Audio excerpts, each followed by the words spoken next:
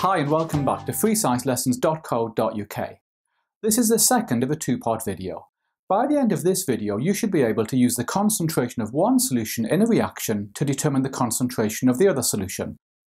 In the last video, we saw how to calculate the concentration of a solute in moles per decimeter cubed.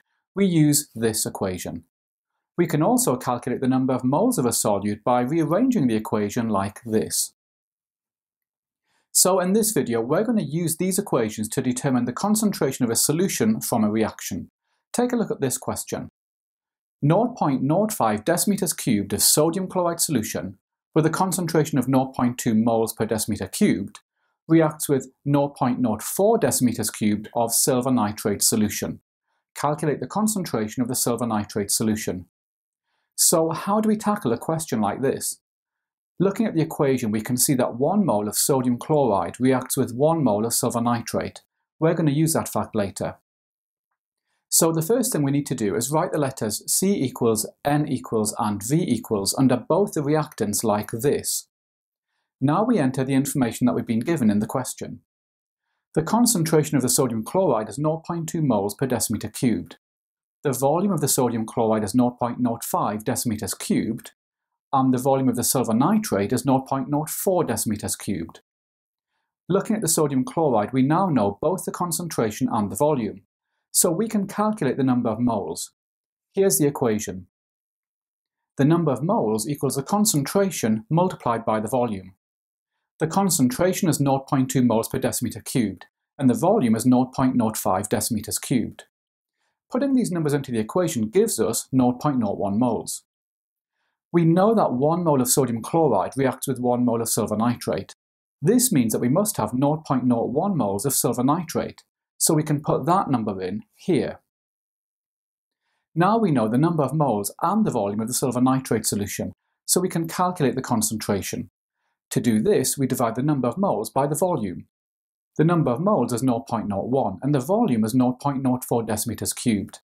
Putting these numbers into the equation gives us a concentration of 0.25 moles per decimeter cubed, and that's our final answer. Here's a question for you.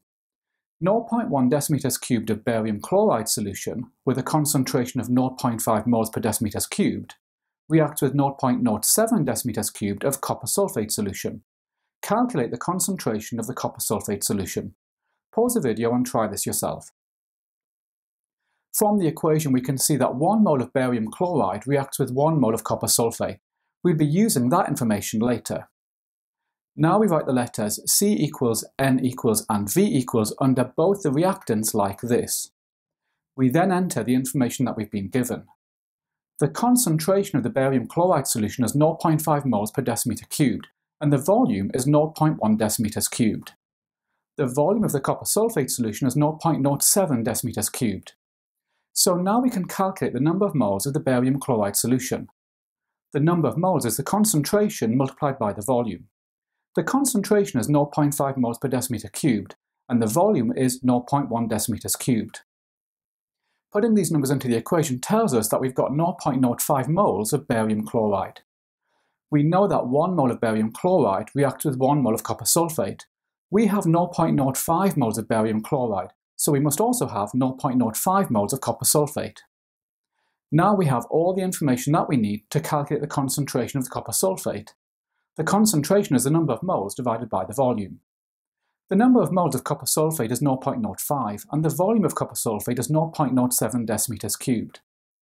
Putting these numbers into the equation gives us a concentration for the copper sulfate solution of 0.71 moles per decimeter cubed to 2 decimal places, and that's our final answer. Now we're going to be looking again at this when we explore titrations in a later video. Remember that you'll find plenty more questions on calculating the concentration of solutions in my revision workbook, which you can get by clicking on the link above. Okay, so hopefully now you should be able to use the concentration of one solution in a reaction to determine the concentration of the other solution.